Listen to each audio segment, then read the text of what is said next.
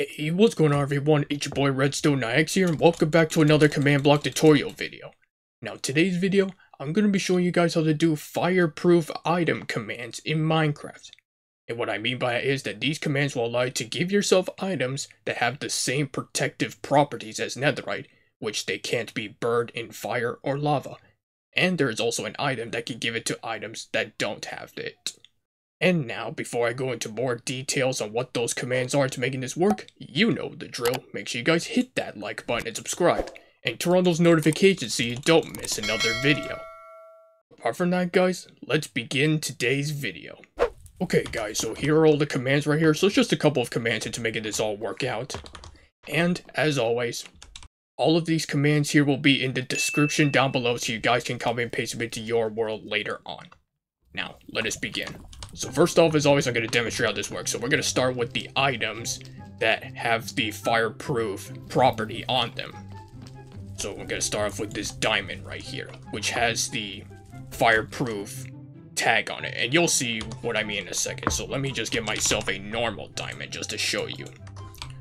So in this one right here is the one that can burn in lava, and this one cannot. So watch. This is a normal diamond burning in lava. As you see here, pretty standard stuff. And now I'm going to throw in this one.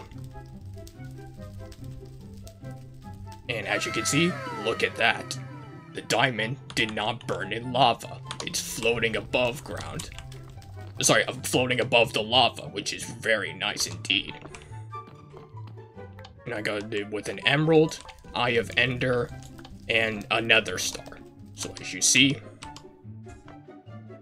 in a few seconds, they're just going to float above the lava just like so. So no more of worrying about accidentally burning your items in lava or having them fall in lava ever again. And like I said, same thing applies if they get put in fire as well, in either regular fire or salt fire. It doesn't matter. So now before we get into what's over there, let me go over the commands into getting you these kind of items right here. Starting with the diamond. So what you need to do is, it's a standard /give command, give at p, Minecraft golden diamond, but you need to put in brackets, and then you put in fire_resistant equals, and then put 3 squiggly brackets like this, with 1 at the end. So yeah, technically the right term is fire resistant, but I would still like to call it fireproof because, well, they're immune to being burnt in fire and lava. And it's pretty much the exact same thing for all these items right over here. Pretty standard stuff. Okay, so now we're going to move on to what's over here. So I got this special item called the Fireproof Item Sprayer.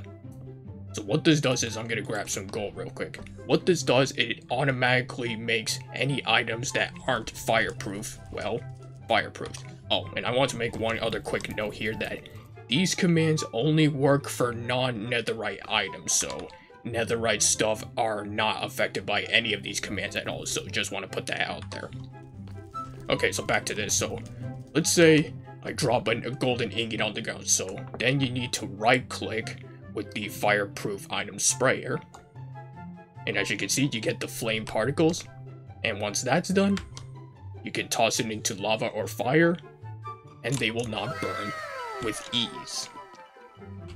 And you can do this with even a stack of items at once, and it will still work. Just like so. Very nice indeed. And let's say for some reason you don't want them to be fireproofed anymore. Well, lucky for you, this sprayer also has a reverse mode. So all you gotta do is put the items on the ground once again, and put this in your offhand, and then right click. And as you can see, you get the smoke particles instead. And then when you try tossing them into lava or fire again... Nope. Whoops. Nope. They will burn in lava, just like that. Which is pretty nice indeed. So if you don't want to give yourself the items already with the fireproof tag, you can use this item to do it to your current items instead. Okay, so now that you've seen that, let's go over the commands into making this Fireproof Item Sprayer work. So be back in a sec. A few moments later. Okay guys, so first things first, we need a scoreboard command into making this all work out, starting with this one. So it's scoreboard objectives add, and then you do fire_proof_item, and then you do minecraft.used : minecraft.warped_fungus_on_a_stick right here. And then this command simply removes that scoreboard if needed. So now we're going to move on to these commands right here, which activate the Fireproof Item Sprayer. Starting with this one, which activates the scoreboard. So it's execute if entity at P, and inside brackets we do MBT equals, inside curly brackets we do selected item : ID : Minecraft : warped_fungus_on_a_stick right here. And then we do count : 1, and inside we do components, in which we put the fire resistant tag right over here. And then we do comma, custom _data, and then we put this custom data tag called fire_proof_items : 1b right here. Then we do this. Run execute as at R at S if entity at S, and inside brackets we do scores equals, inside curly brackets we do fire_proof_item equals 1, 2 dots at the end, close both brackets, and then we do run scoreboard player set at E, and inside brackets we do scores equals, inside curly brackets we do the same thing, fire_proof_item equals 1, close both brackets, and then put that same scoreboard name here with 0 at the end here. Oh, and by the way, this was for if it was in your main hand. Okay, so now we're moving on to the command that gives the item the fire resistant component when that item is on the ground. So it's execute at P, run data merge entity at E, and inside brackets we do type equals Minecraft item, comma distance equals 0.3, and then we do MBT equals on ground : 1b, sort equals nearest, limit equals 1, and inside curly brackets we do item : inside not curly brackets components, and then you do : here, and then you do Minecraft : fire_resistant, and then close all these brackets right over here. And this command right here creates a small flame particle explosion effect.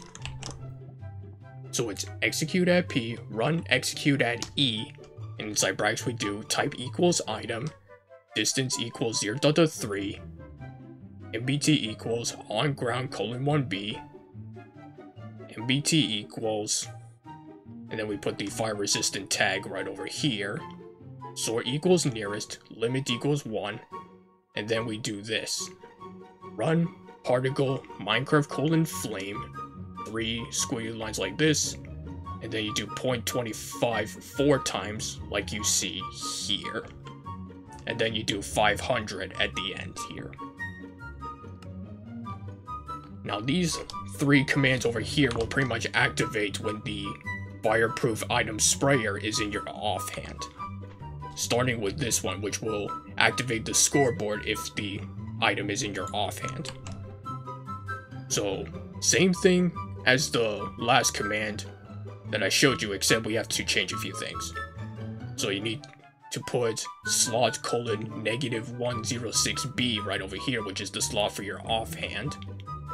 And then the rest is exactly the same as you see here. And then this command here is the exact same thing, except we need to come over here, and then you need to add the MBT equals, which is the item component fire resistant, so it detects only items with this tag. And then we just need to do the same thing here, except instead of putting 2 curly brackets at the end here, you have to put 0 right here, and then close all brackets.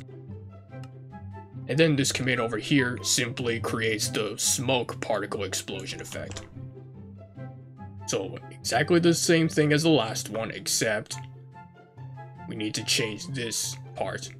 So you might want to put an exclamation mark in front of the fire resistant tag part right over here to pretty much only do it for items that do not have the fire resistant tag. And then you do particle Minecraft : smoke, 3 squiggly lines like this, and then the numbers are exactly the same as you see here. Pretty standard stuff. And yeah, that is pretty much fireproof item commands in Minecraft. And that, my friends, is gonna wrap up for today's video.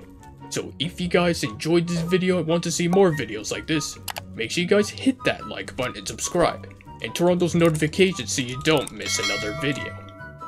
Apart from that, guys, thanks for watching. I'll catch you all next week in the next one. Goodbye!